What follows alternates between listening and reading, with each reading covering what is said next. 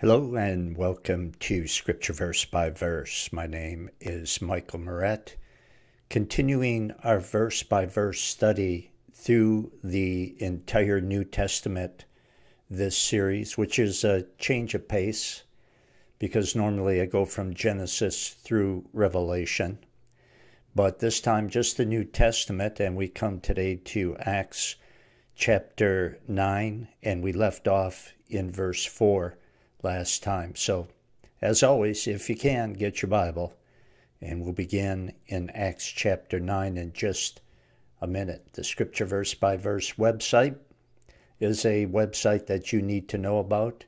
If you love God's Word, if you're hungry for God's Word, then you probably want to check it out because you can study with me 3 complete series going through the Bible, verse by verse, just exactly the way we're going to do it today.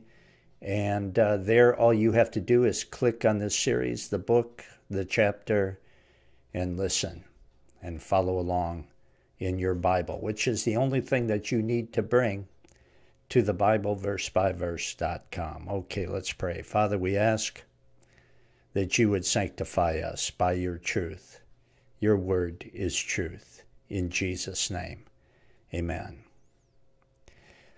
Let's begin our reading in Acts chapter 9, verse 1. And Saul, yet breathing out threatenings and slaughter against the disciples of the Lord, went unto the high priest, and desired of him letters to Damascus, to the synagogues, that if he found any of this way, whether they were men or women, he might bring them bound unto Jerusalem. And as he journeyed, he came near Damascus, and suddenly there shone round about him a light from heaven. And he fell to the earth, and heard a voice saying unto him, Saul, Saul, why persecutest thou me? And he said, Who art thou, Lord? And the Lord said, I am Jesus, whom thou persecutest. It is hard for thee to kick against the goads. Jesus did not pull any punches. He said, Saul, you are persecuting me. He confronted Saul with his sin in order to wake him up so that he might change his ways. The straight word of God will encourage us in the things that we are doing right, and it will confront us over the things that we are doing wrong. But either way, we need to have the word of God taught clearly, without watering it down in any part. Verse 6, And he, trembling and astonished, said, Lord, what wilt thou have me to do? And the Lord said unto him, Arise, and go into the city, and it shall be told thee what thou must do. Saul, with his face in the dust, humbly asks the Lord Jesus Christ what he wants him to do. He had a lot of pride, but it's all gone in the presence of Jesus. And that will be true of all hardcore sinners, tough guys, tough women who are proud and arrogant about their sin. Let me tell you that the hardest, the toughest, hardcore sinners tremble when they stand before the Lord Jesus Christ, and there will be no exceptions. 7. And the men who journeyed with him stood speechless, hearing a voice, but seeing no man. And Saul arose from the earth, and when his eyes were opened, he saw no man. But they led him by the hand and brought him into Damascus. Saul, who had nothing but hatred for the Son of God, is now blind and confused. He was blind, and he will stay blind for a while, and that will give him time to reflect on his past sin. 9. And he was there 3 days without sight, and neither did eat nor drink. So Saul is suddenly engulfed in guilt and fear and darkness, and it lasted 3 days. 3 days by himself, heavy laden with guilt, fear, and darkness. He sat alone in darkness, wondering what was going to happen next, because he had no promise of forgiveness or healing. For all he knows, that room that he has been in for 3 days may be where he stays until he dies. He had been filled with hatred and sinful pride. Sin had permeated every cell in his body. And so the removal of that sin demands a holy terror and anguish that also permeates every single cell in his body. The deeper one allows sin to become ingrained in their life, the deeper God has to dig to remove it, which means more intense pain. 10. And there was a certain disciple at Damascus named Ananias, and to him said the Lord in a vision, Ananias. And he said, Behold, I am here, Lord. Ananias receives a direct revelation from God. He's a Christian. And he happens to be in Damascus, and if Saul would have found him earlier, before this happened to him, he would have been one that Saul put in chains and dragged back to Jerusalem for prosecution.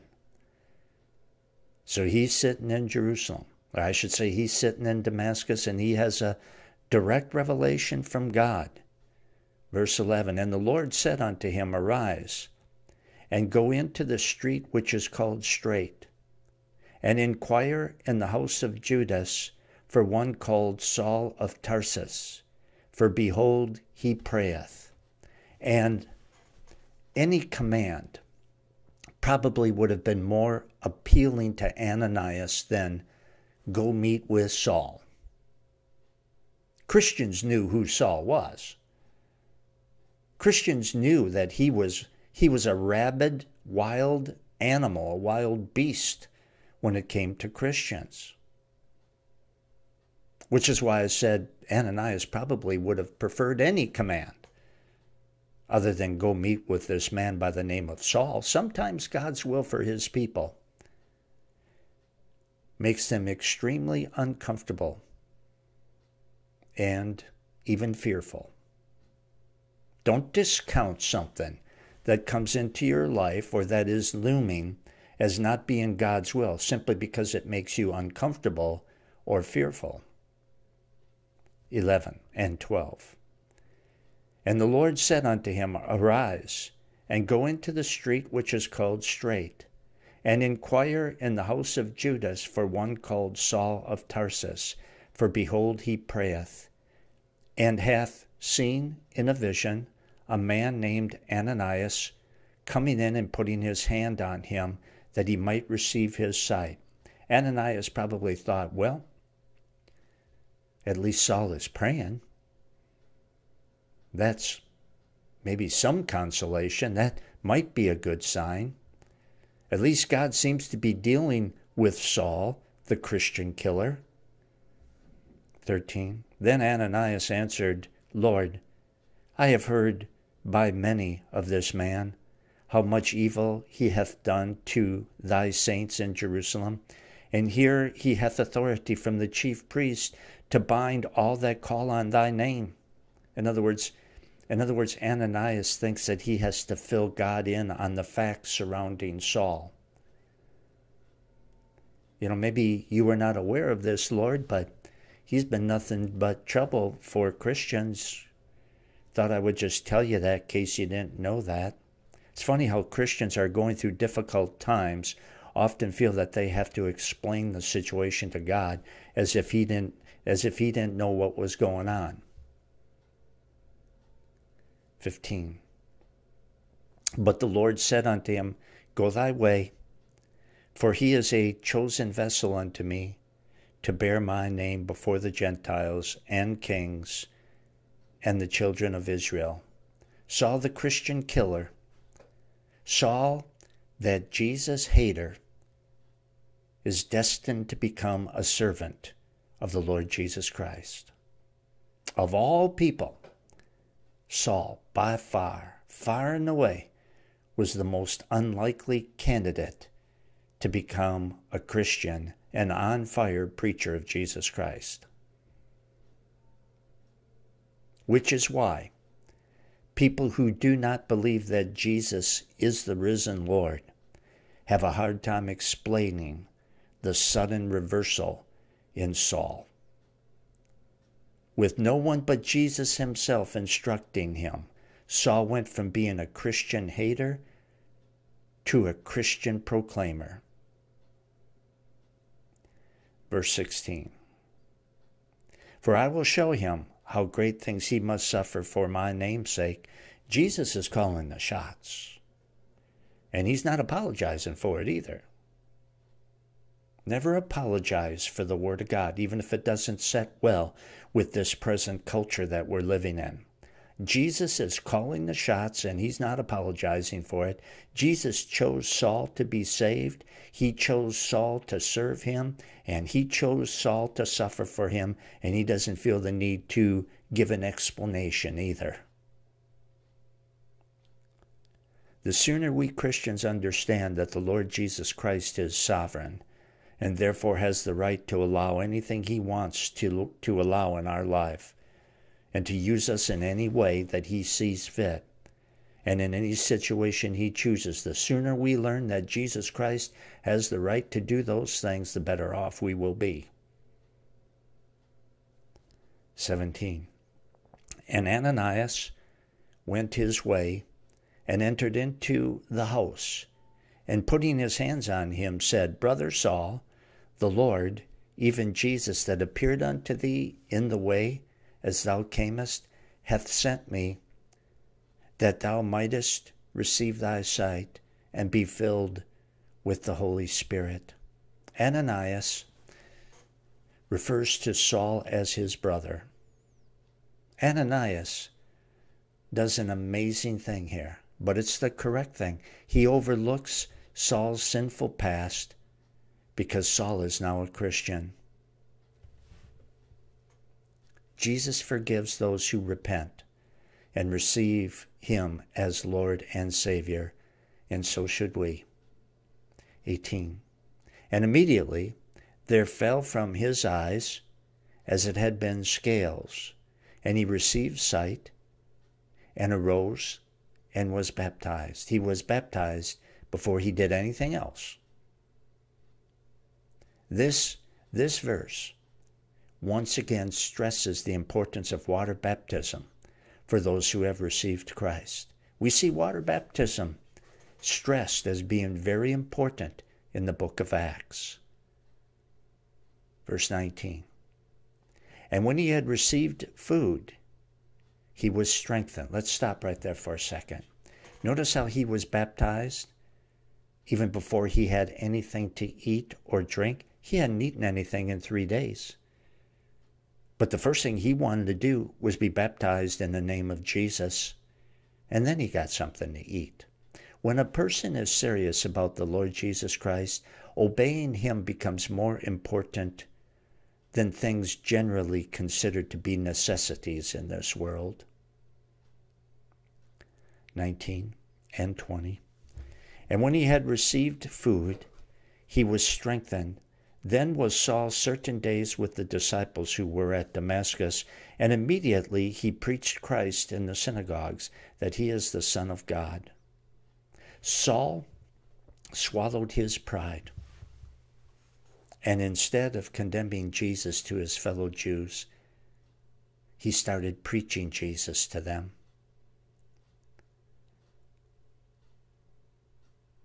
Everyone makes mistakes. The important thing is to repent and get on the right track. And that's what Saul did. He started preaching that Jesus is the Son of God, which was also admitting that he had been dead wrong, very wrong in the past. He had been wrong with terrible consequences of being wrong. I mean, he raised havoc among Christians. So he really had to swallow his pride. But when you love truth, you'll do it. And you'll use it as a testimony to your love for the truth. And maybe it doesn't speak so highly of you because you are in essence admitting that you were dead wrong in the past. But on the other hand, you're humble enough to admit it. And that can be a powerful testimony that Jesus can use. 21. But all that heard him were amazed and said, Is not this he that destroyed them, who called on his name in Jerusalem, and came here for that intent, that he might bring them bound unto the chief priests? Isn't this the same guy? The amazed people here were not Christians, because those talking about the change in Saul, referred to Christians in the third person. So they're not saved, but they see the difference in Saul. And so we see that non-Christians were amazed at the change that occurred in Saul. I mean, overnight, 180-degree shift. Just like that. From an extreme Christian hater and Christ hater to an extreme Christ lover and preacher. And the people can't believe the change. 22. But Saul increased the more in strength and confounded the Jews who dwelt at Jerusalem, at Damascus, proving that this is very Christ. So, Saul had the Jews fired up and confused. What's going on with Saul? They didn't understand his radical change in behavior, and they didn't understand his new interpretation of Scripture, which now favored Jesus either. 23.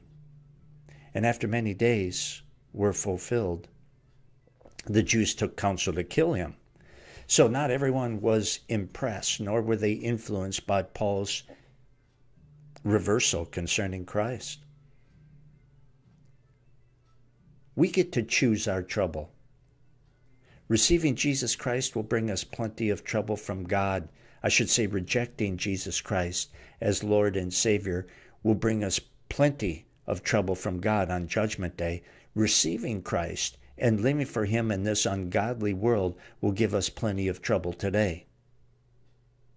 We get to choose our trouble. What's it going to be? Trouble with the world who doesn't like Jesus today, or trouble with God beginning on Judgment Day? Saul chose trouble from the world rather than trouble from God. Smart choice. 23.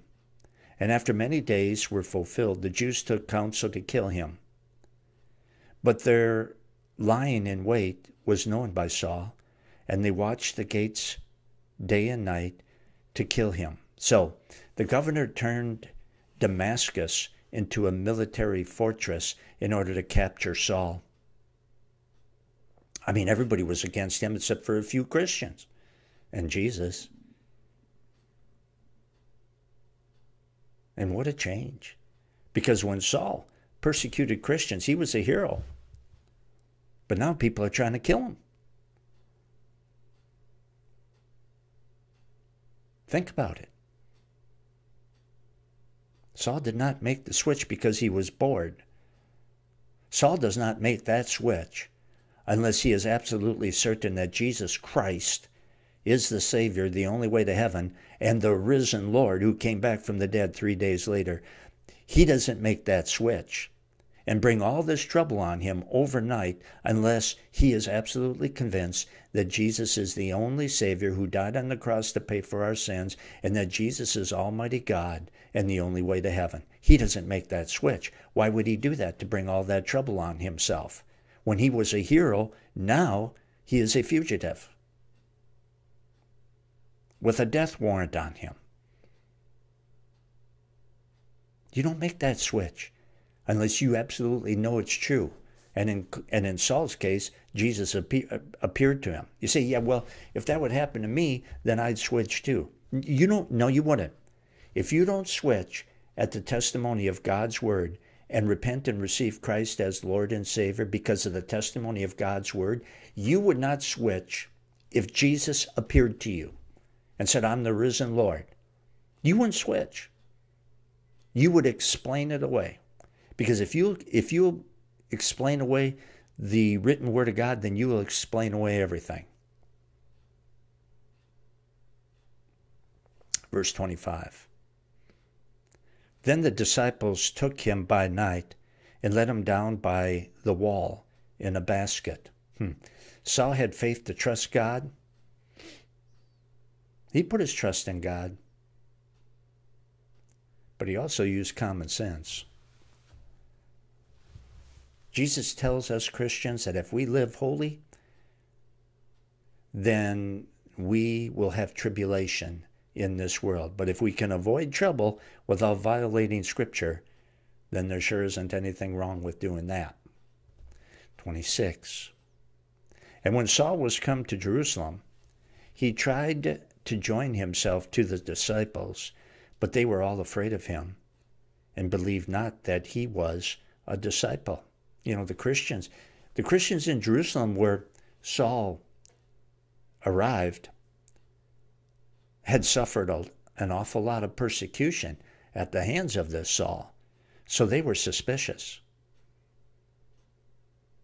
They weren't buying it. Maybe he was pretending to be a Christian.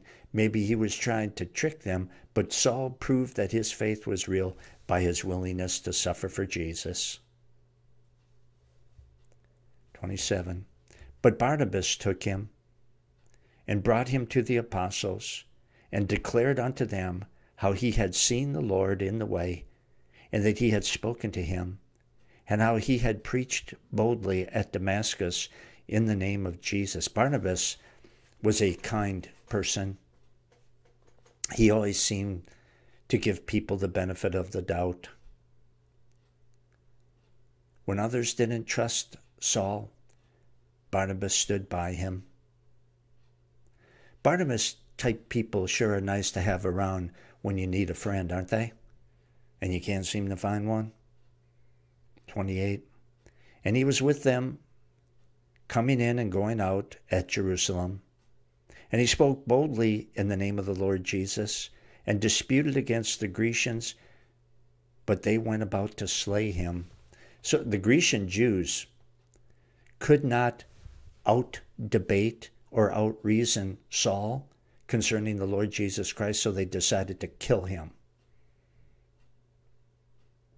They, like many today, had a truth agenda. They wanted something to be true so badly that they disregarded all facts that contradicted it. We shouldn't care what truth is, as long as we have the truth. 30. Which, when the brethren knew, they brought him down to Caesarea and sent him forth to Tarsus. Saul escapes death again, and this time he returns to his hometown in Tarsus. 31. Then had the churches rest throughout all Judea and Galilee and Samaria, and were edified, and walking in the fear of the Lord, and in the comfort of the Holy Spirit, were multiplied. So the Jews, not just Saul, but the Jews as a whole, left the Christians alone for a while. They stopped persecuting the Christians. They took a recess, as it were, and that's because they had too many other problems to contend with at that time. The Jews were too preoccupied with other problems to worry about Christians.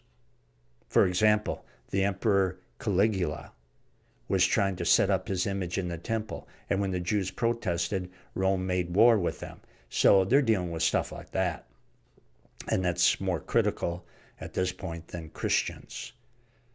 So they left the Christians alone. The Christians have a momentary peace anyway. 32, and it came to pass, as Peter passed throughout all quarters, he came down also to the saints who dwelt in Lydda.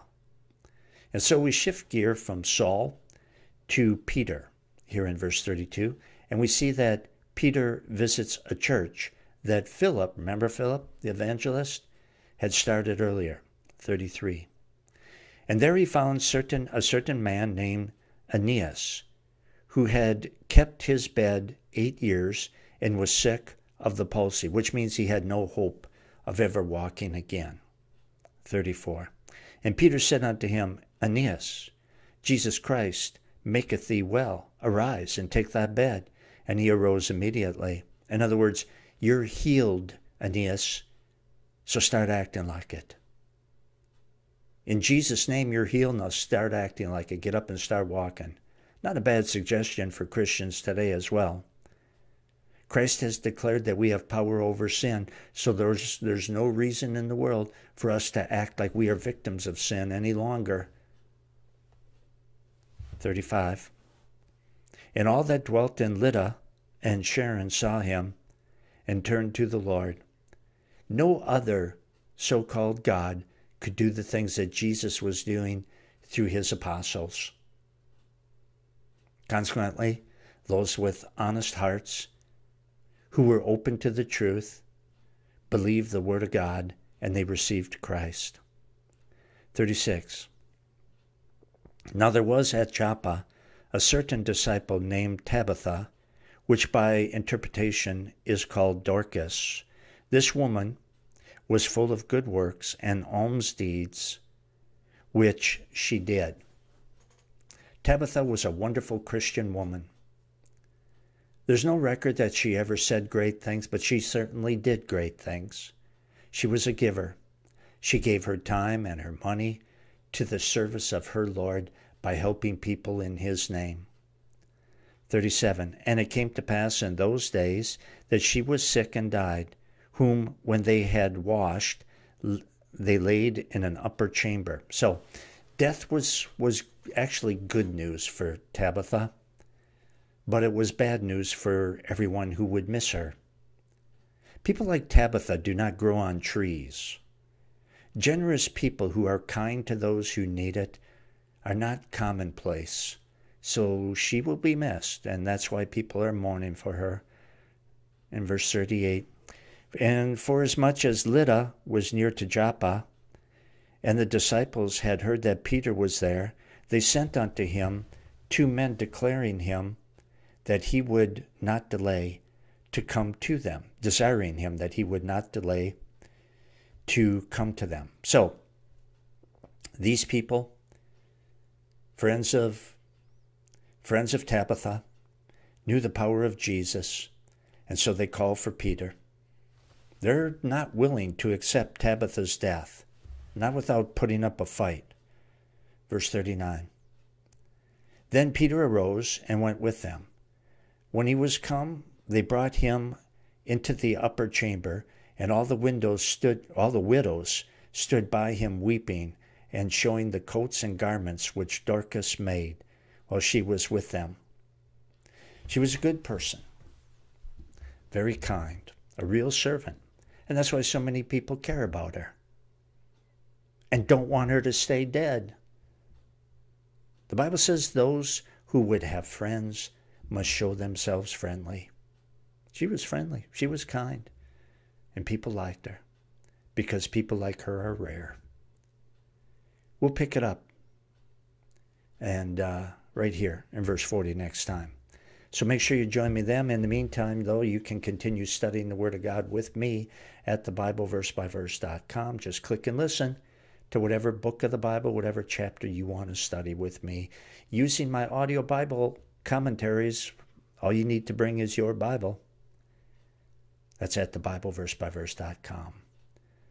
Please remember that if you want to be a part of this ministry, you can be by praying for me, praying for the Word, and clicking the donate button at the top of the front page at thebibleversebyverse.com and prayerfully giving as the Lord may lead. See you next time.